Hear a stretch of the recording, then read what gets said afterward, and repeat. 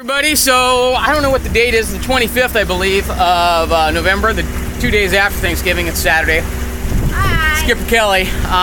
So we were headed out, 3 o'clock this morning. We were going to go that way, which you don't know.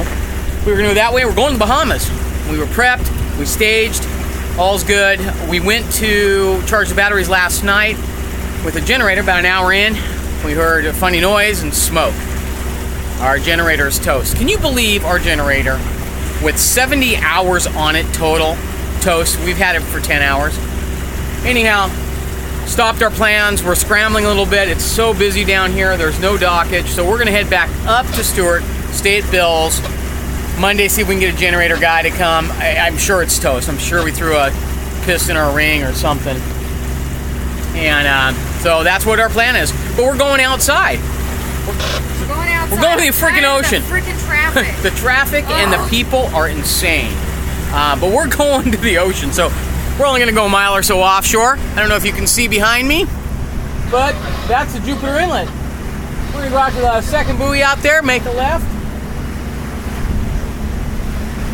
Make a left and hope for the best. Talk to you soon. Bye.